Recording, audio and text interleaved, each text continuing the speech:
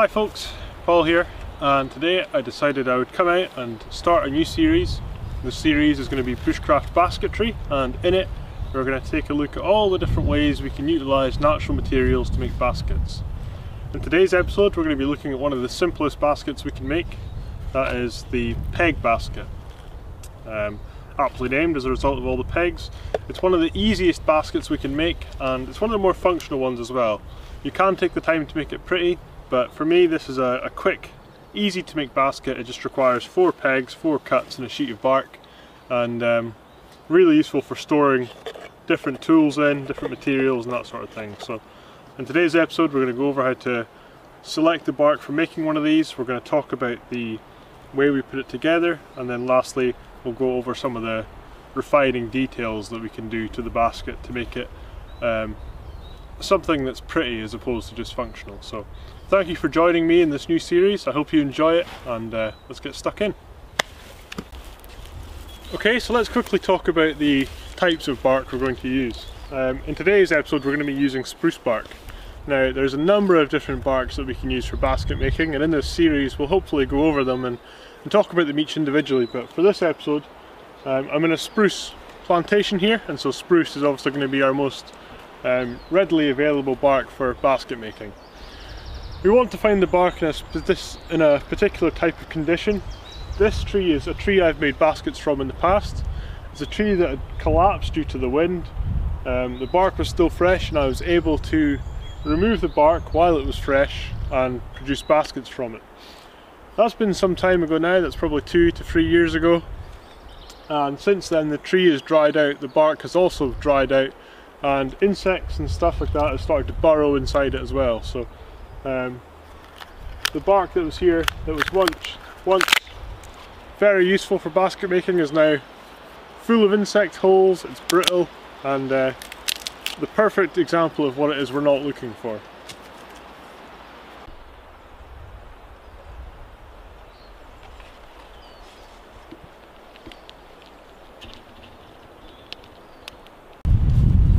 So moving on to wood that would be suitable, as a result of all the storms we've had recently, a lot of these trees have blown down.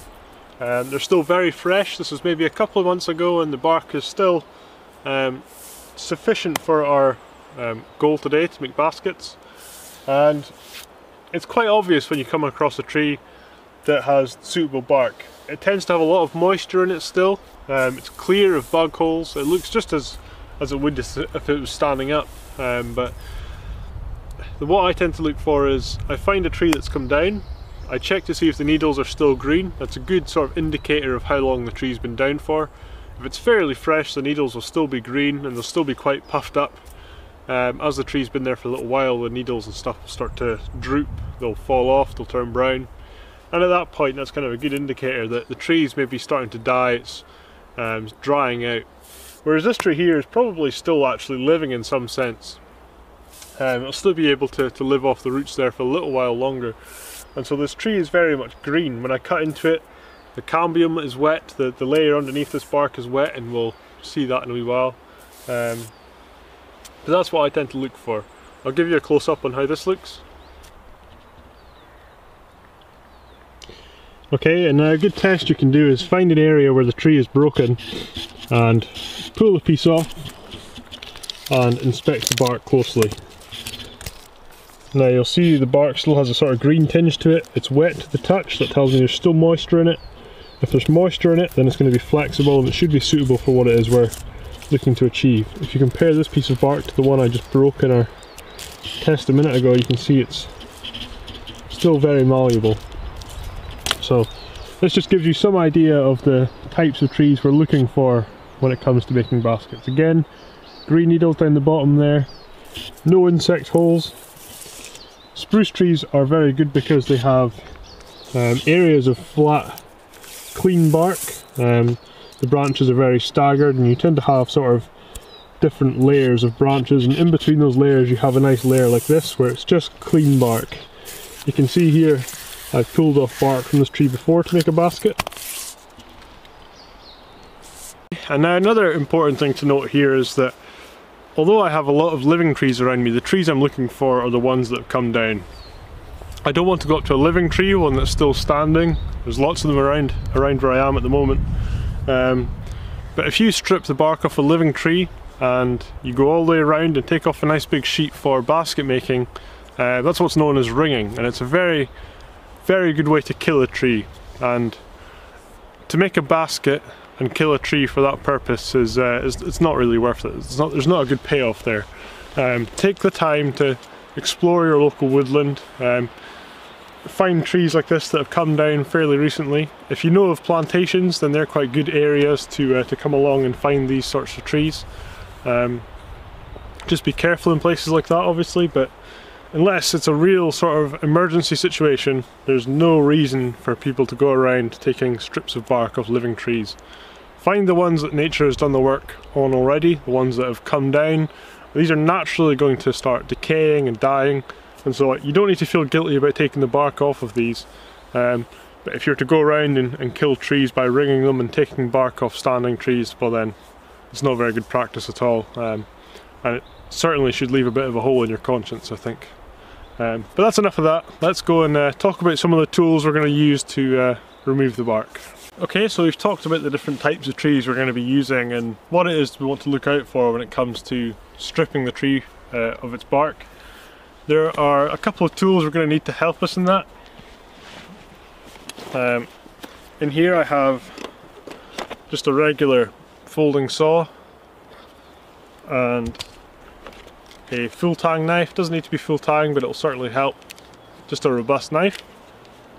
The reason we need those two tools are in order to help us make this one. So this is a bark peeler, and pretty much essential for getting the bark off in a nice enough piece that we can make a basket from.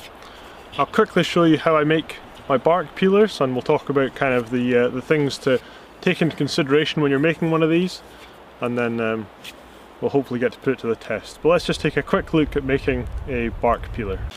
Okay, so a bark peeler is very simple to make. As you can see, it's basically just a really thin wedge, nice and long, so you've got a good area to hold on to. It's nice and wide as well, and you'll see it has a bit of a curve in it as well. The curve is so that it hugs the tree as you're using it, and that will make sense to me well. But the first thing we need is just a nice dead piece of wood. You can use green wood for this, but I find that dead wood is much better at the task because it's not quite as flexible, it's stiffer, and so you're getting more force to where you need it. A thin point like that on a green bit of wood would be very prone to bending and breaking. So this is just a bit of dead standing tree that's been lying around here for ages and ages, and I want about the length of my hand, so I'm just going to cut off a piece about that size just now.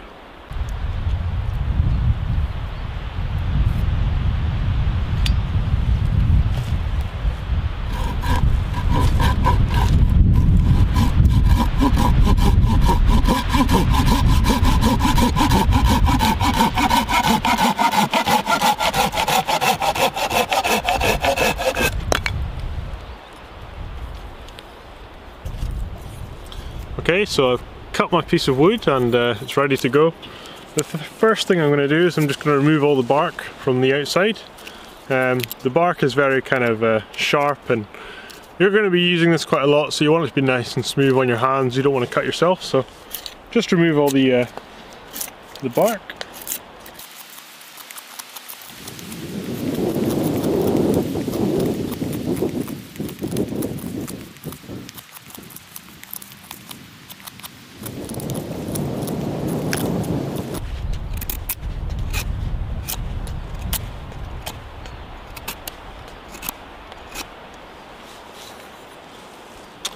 Okay, so that's good enough for me. If you're going to be making one of these and you intend to use it quite a lot, then obviously you can take the time to do a really nice job of it, but for this demonstration's sake, rough and ready will do the job.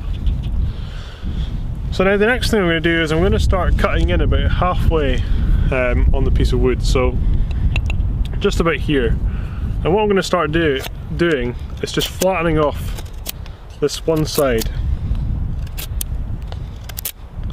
Now, I expect someone will be thinking you could do this with an axe, and you're absolutely right.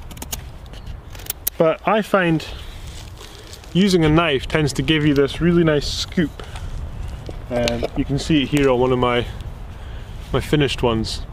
As opposed to just using an axe and creating a sort of triangular wedge, using the knife and sort of scooping the blade tends to give you this nice curve. Now maybe this is just my imagination, or maybe it's real, I don't know, but I find that having that curve, say my arm is the tree, I find having that curve really helps with guiding the tip of the bark peeler. It kind of just fits against the tree nicely, and it helps you sort of pry it off. Whereas a wedge, I think, would just be too aggressive. I'll have to do some experiments. Like I say, that's just been my experience so far. But it takes a little while, but I think it's worth doing it this way. I think it really helps with the process. So just keeping an eye on it, making sure that you're keeping it level.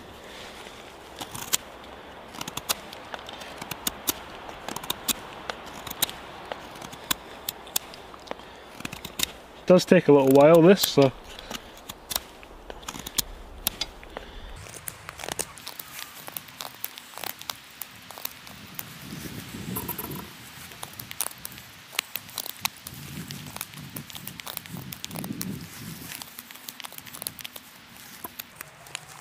okay, so I'm looking to just kind of come about halfway.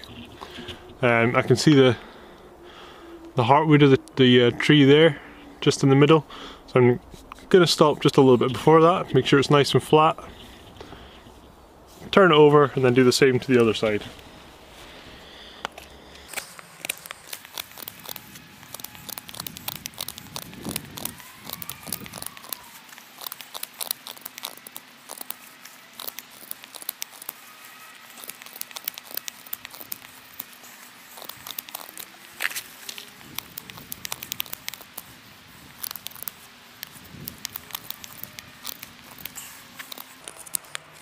Okay, so you can see it's getting quite thin now, so I'm just going to start being a little bit more gentle with the amount of material I'm taking off.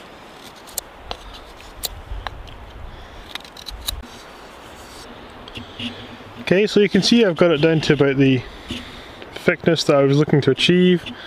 It's probably about the same thickness as the back of my knife. But there's an important step here that we need to do, and that is rounding off all these hard edges. So on all the sides here there's very hard edges. Of course this is still very much a hard edge here. We want to round all of those off because any sharp edges are liable to end up going through the bark. So just take the tip of your knife and go kind of round all these edges at about 45 degrees just to stop them from being quite so aggressive.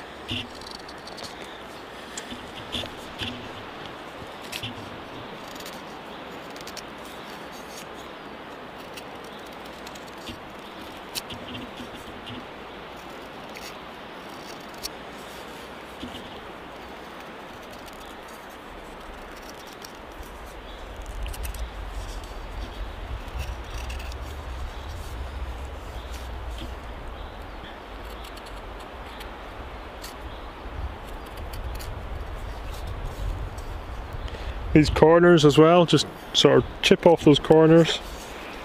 Anything that's sharp, if it feels sharp to you, then it's going to be sharp enough to go through a piece of bark. And then the last thing you want is to ruin a nice piece of bark because of a sharp edge that you could have dealt with earlier. So with that, I think we are ready to find ourselves a piece of bark and see if we can remove it. Okay, so I found my piece of bark, the piece I'm going to try and remove. You can see it's a very nice clean piece. I'm working between two layers of branches here, and that's what I would suggest you aim for. You get a nice big open section of bark here. There's no knots or anything that's going to cause me any problems. This is about as perfect a piece of bark as you can find. Another really important thing I find It's not essential, but if you can find it, it really helps, is having the tree off the ground. So you can see this tree is off the ground, and that's important because, or it's not important, but it certainly helps because I can remove this bark, and as I'm peeling it round, if this tree was on the ground, I could only kind of go to the bottom here. I'd be missing out on about half the tree, but because it's suspended in the air, and it's solid as well, so I can work on it and it's not going to drop on me or anything. Because it's suspended in the air, I can work the bark all the way around. This will become really important for one of our future baskets where we're making a round sort of foraging basket, but even for this it's super important. If you can find it, then make use of it, because it's not very often you come across it, and when you do, it does make for some beautiful baskets. So I've got my tools here, like I say, my saw, my knife and my bark peeler. The first tool we're going to use is the knife, and we're going to use the knife to mark out the bit of bark that we're going to remove. Now, the bigger the bit of bark you can remove, of course the bigger the basket, but the more difficult it is. I'm going to aim for probably about this size. I could take this whole strip, and I probably should in reality, but just for today's video I'm going to remove just about this section here. The first thing I want to do is I want to make a score the length of the piece of bark I want to take off. Now I like to use two hands for this to make sure that I'm really getting a nice deep cut into the bark. So make sure you're standing out of the path of the knife, go nice and slowly, and don't do anything too dangerous.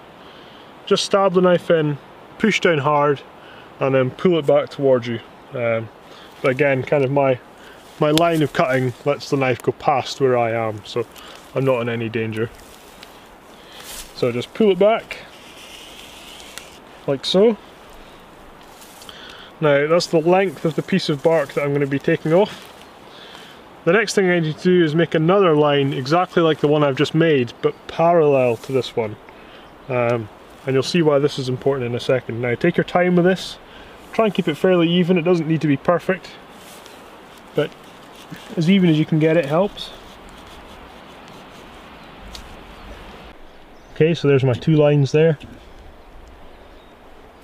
Now what I'm going to do is I'm going to connect those two lines, like so.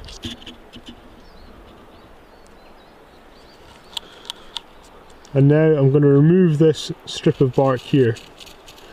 The reason we're doing this is so that we have clear access to this piece of bark that's in front of it.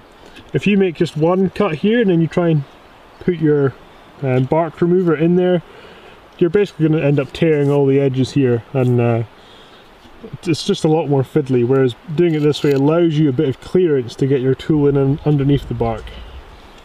So I'm just going to remove this now. I find the easiest way to remove this is just to put your knife in and then sort of twist it up towards yourself. If it doesn't come up all in one go, that's not an issue. Quite often it doesn't.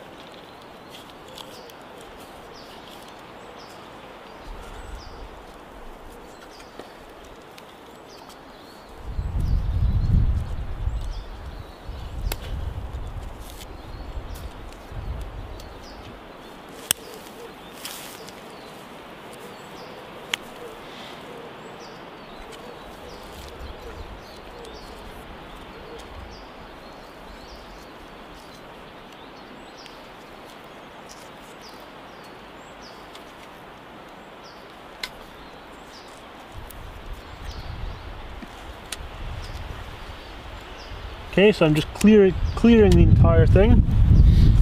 I don't know if you'll be able to make it out, but there's actually two layers here. There's the white layer, which is the cambium, which is the inner bark, if you like, and then there's the actual sapwood of the tree underneath that. I'll take you guys in closer so you can see that. Okay, so you've got the cambium here, and then you've got the actual sapwood of the tree. What I'm looking to achieve is to get it all the way down to the sapwood. I want it to be this sort of darker yellow stuff all the way along, and that's going to mean that we're right down past all the cambium, and we're going to get underneath the cambium layer on the sheet of bark we're trying to remove. So that's just what I'm doing at the moment.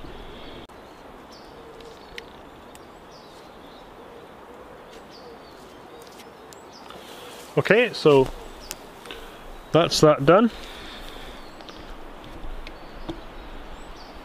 The next step is to use our saw, and we've basically cut the width of the piece we're going to make. Now we need to saw the edges to help guide the bark as it's coming off.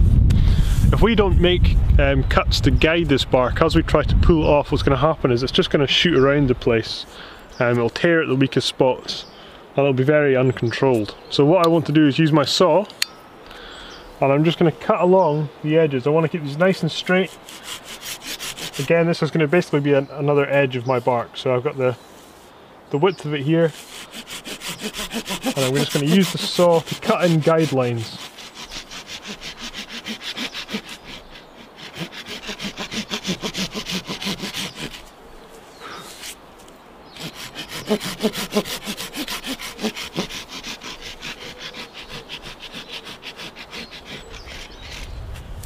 Okay, so we can extend these as we go along. Just, you don't need to go all the way around the tree initially, just enough to give it some sort of guidance.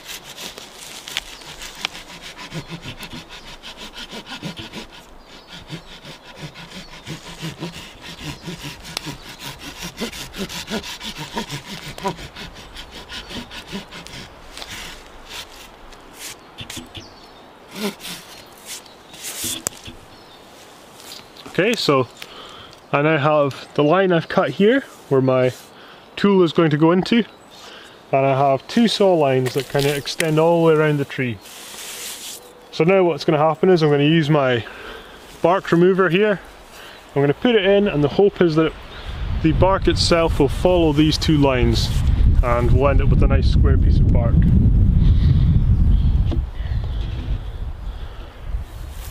So to start using the bark remover, what I like to do is get the edge of it into the bark first and just start working your way underneath it.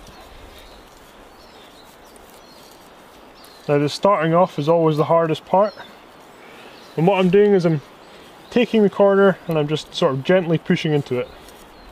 I'm angling the tool sort of downwards in the hope that I'll pick up all the bark and it will all come off in one nice piece. Go all the way along.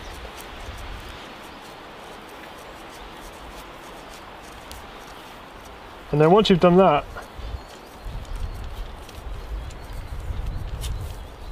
you should be able to start getting the whole edge of the bark peeler in there now.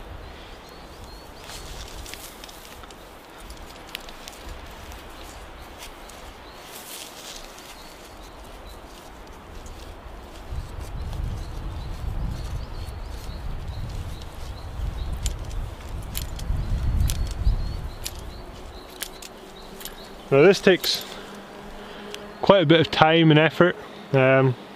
Once you start getting kind of most of the way around, it becomes a little bit easier because the bark is falling away from itself. So just go slowly to begin with.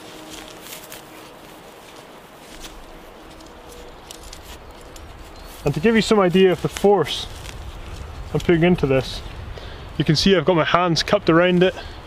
My elbows are coming into my waist and I'm sort of thrusting against the tree, if you like. I'm sure it looks quite sketchy from someone else's point of view, but I find that to be the most controlled way of removing the bark.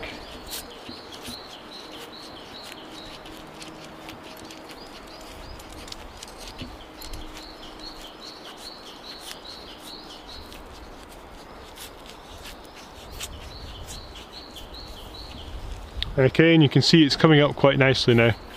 I don't want to start trying to pull this off. I'm just going to slowly keep using the tool to edge my way into the bark.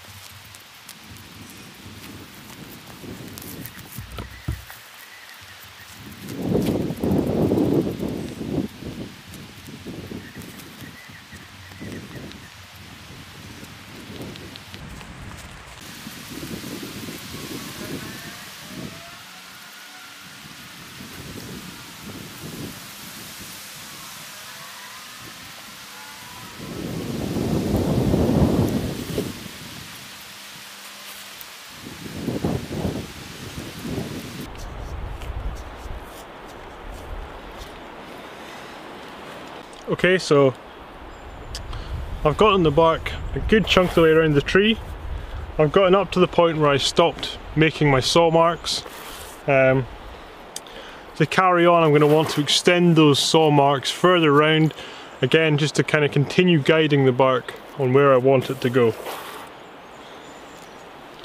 So if you find you reach your saw marks and the edges of the bark starts kind of waving and being unpredictable, and you need to take your saw and just extend those saw marks.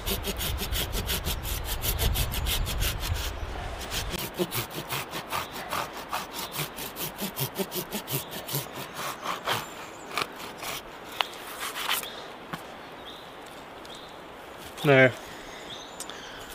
I don't really need to go a whole lot further with this, so I'm just going to take off a little bit more.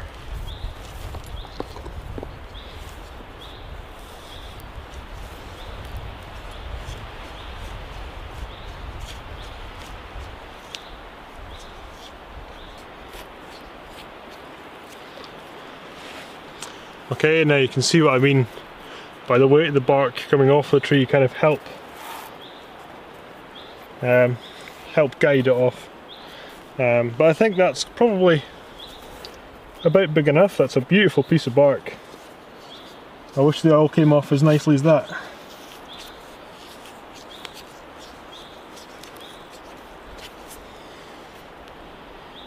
So I'm just trying to make sure it's even, make sure it's fairly square. I can tell that by looking at the cut and seeing how straight this edge is compared to the angle of the tree. So I can see that this edge needs to be a bit further out, so I'm going to take off more bark on this side.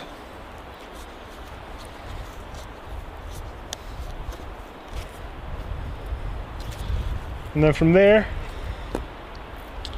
I'm going to take my knife and I'm going to cut this piece of bark free from the tree.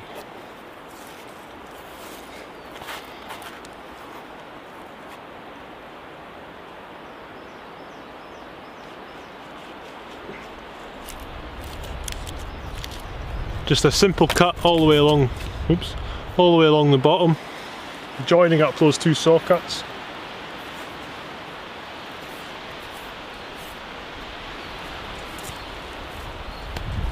And now I'll work to that cut.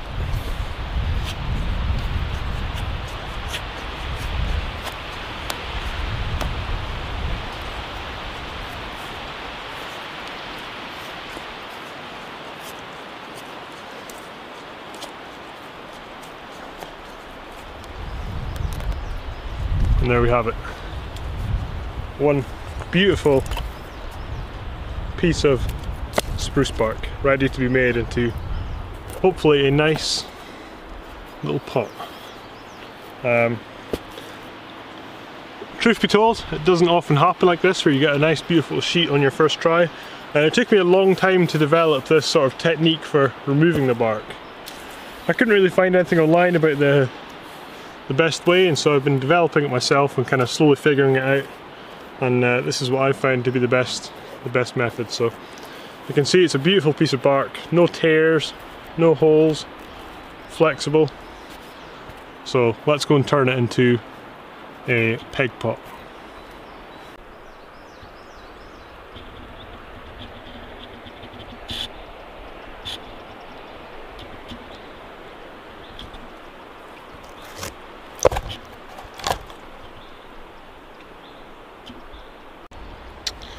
Okay, so this is one of my old peg pots, and we've got the bark now.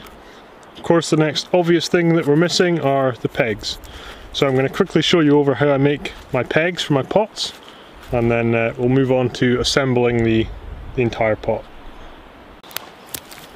Okay, so again, the spruce tree fulfills our needs here.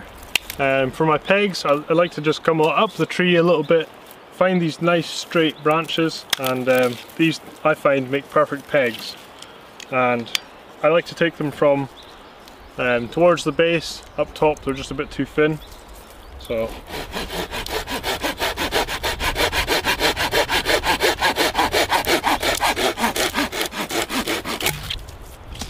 I like them to be about the size of my hand, maybe just a little bit bigger.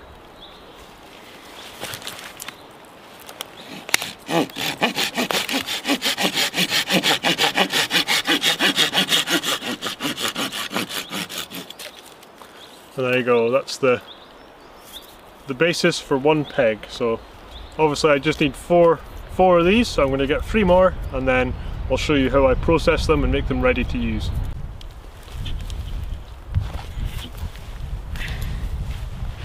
Okay, so I'm going to show you how I process my pegs. This is just to clean them up a little bit, make them nicer for using. Just remove the bark, it's quite aggressive.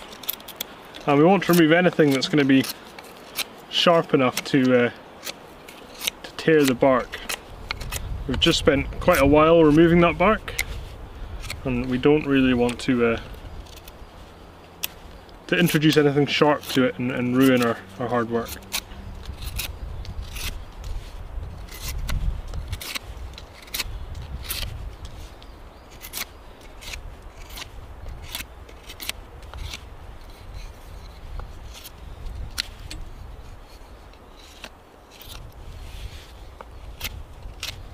Okay, so once I've removed the bark, what I'll do then is split the peg.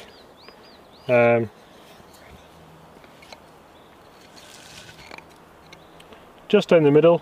Again, a knife is sufficient for this if it's a fairly robust knife. Just using a bit of wood, the same wood we made our bark peeler from.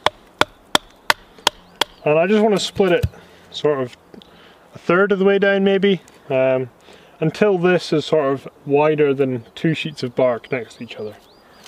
So, not all the way by any means, just enough for the bark to be able to fit down inside.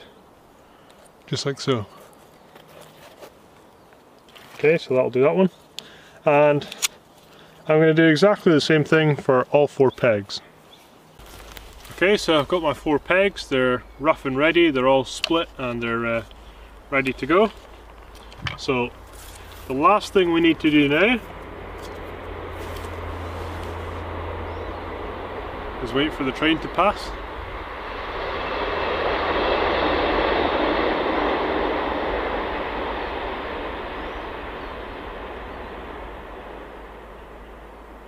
Okay, so the last thing we need to do now is to cut our bark. Now, when it comes to making these peg pots, like I say, they're super simple, you can't really go wrong. You only have to make 4 cuts. I'm going to draw these cuts onto the bark before I make them, just to show you guys what they'll look like. But essentially it's just 2 cuts on one side, 2 cuts on the other side. So I'll draw them on and then show you.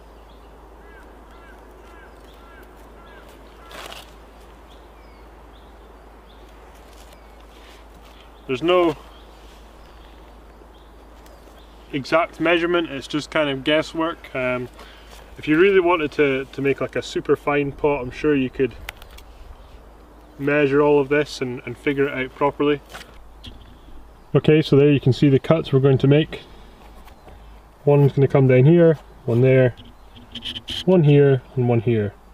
Now if you look at the peg pots that are already here, you can see what happens is essentially this bit gets folded up into one side, this bit gets folded up into the other side, and because this bit's shorter than this bit will curl along this edge and then we'll peg it. If you look at this one here, you can kind of get an idea of how that goes. So this bit's going to get curled up, it's going to be longer than this bit, it's going to curl around it, and then we're going to use our pegs and we'll peg it together. Okay, so let's put it all together. Okay, so I'm going to put my pegs to the side for the time being. I'm going to take my knife, and the way I like to do it is I put the tip of my knife at where the cut ends, with the point furthest into the bark, push it in and then chop down. And that should give you a nice clean cut. So we're just going to do that all the way around.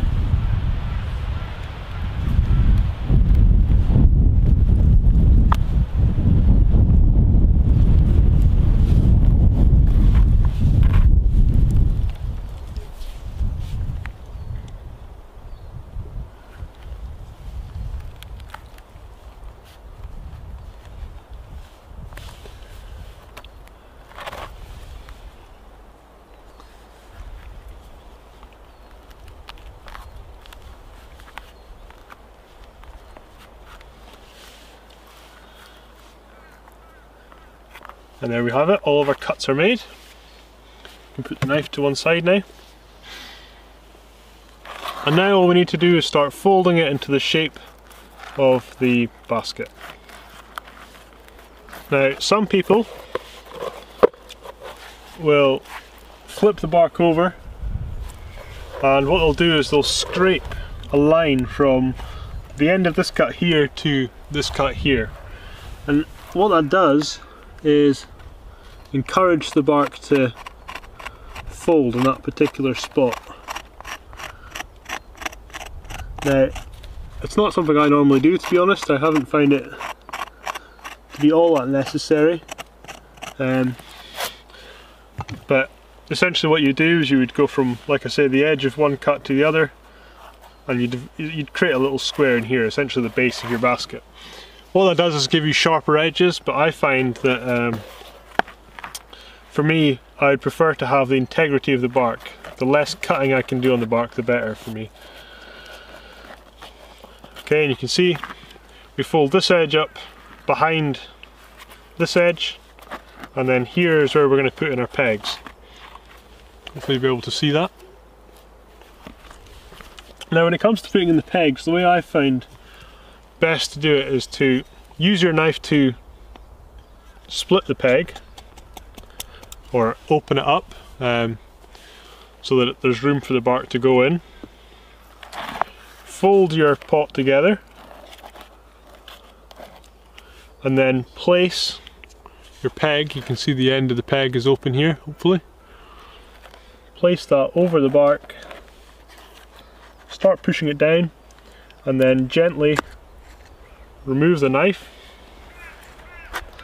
and then push your peg down. Now I find that the thing that tends to break most often on these little baskets is the pegs. The pegs are often the weakest point. If anything's going to break, it's usually that. But all we have to do now is just go around the corner, all of the corners, sorry, and peg these together.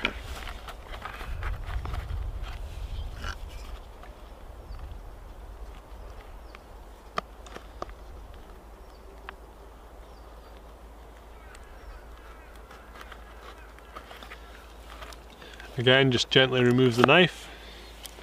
Push the peg as far down as it will go without breaking.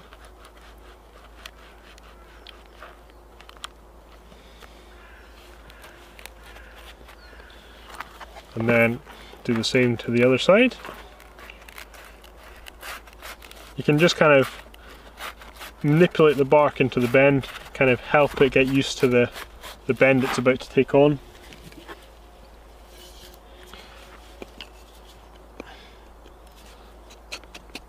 Again, open your peg up.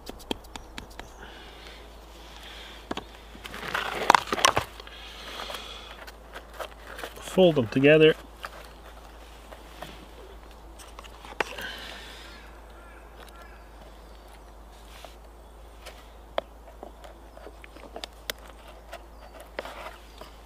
Knife comes out,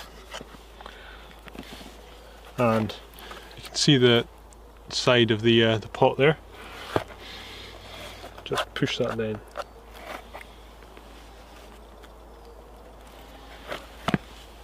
Last one.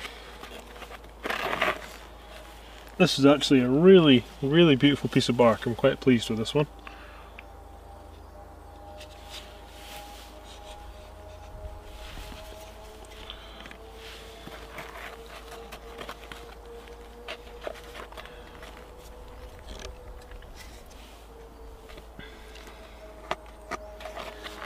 Peg goes on, remove the knife, push down, and there you have it. One easy peasy peg basket.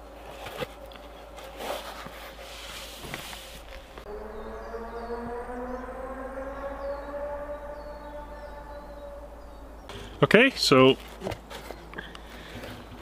peg basket is finished. It's come out very nice actually. I'm very pleased with it. The piece of bark was beautiful. It happened to come off perfectly symmetrical.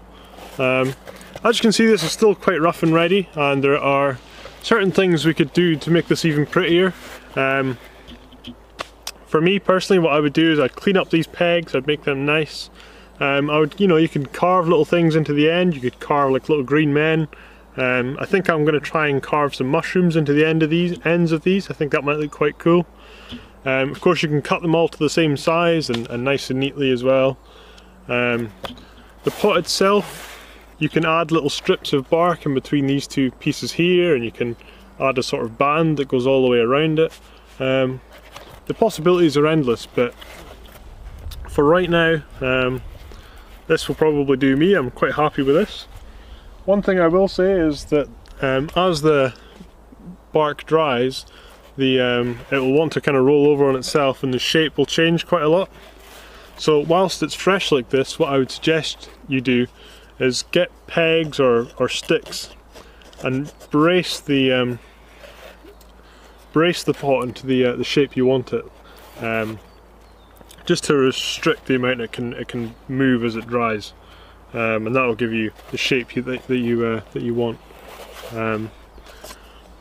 So I'm going to spend a little bit of time cleaning this up, and I'll come back to you then just to kind of show you off the finished product. But as a basket goes, this is perfectly good, ready to use, very solid, and in fact you can actually use these to boil water in as well as store items in. So a really useful thing to know about when it comes to bushcraft. Containers are one of the most overlooked items that we carry, and they're not an easy thing to replicate. So a simple little pot like this could really save someone's bacon. You can use it for all sorts. So I'm going to spend a bit of time cleaning this up. I'll come back to you, show you what I've done, and then we'll wrap up. Well folks, there we have it, one completed peg pot. I'm very pleased with how this has turned out actually.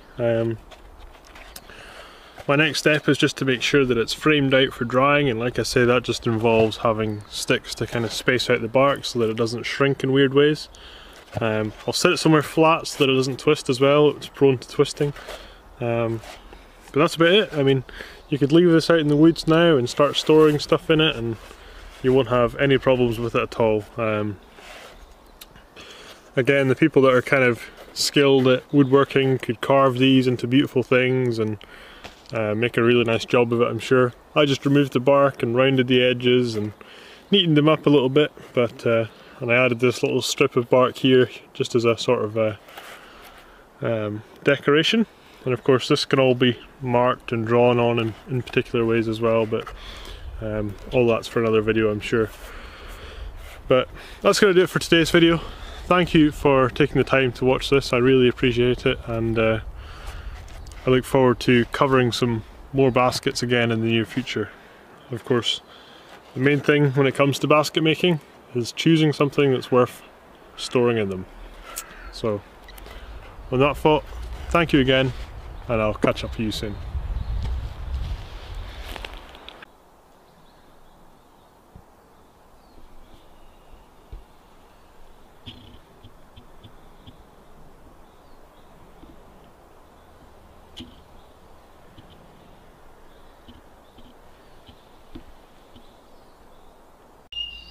Okay, so here's what the drying process looks like. As you can see, I've just kind of propped up all the edges using different sizes of stick, just to stop the edges from folding in on themselves.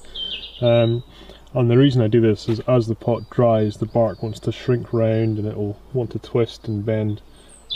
So by doing this, propping it up in every direction, it should keep roughly that shape as it dries.